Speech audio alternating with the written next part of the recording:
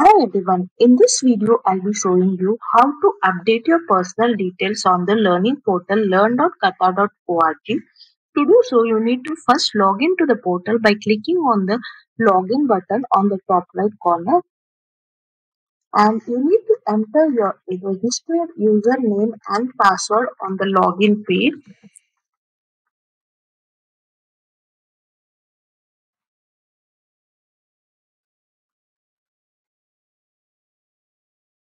And whenever you log in, you can see your name on the top right corner like this. Now you need to click on your name where you get an option of view profile. When I click on view profile, I can view my profile and details.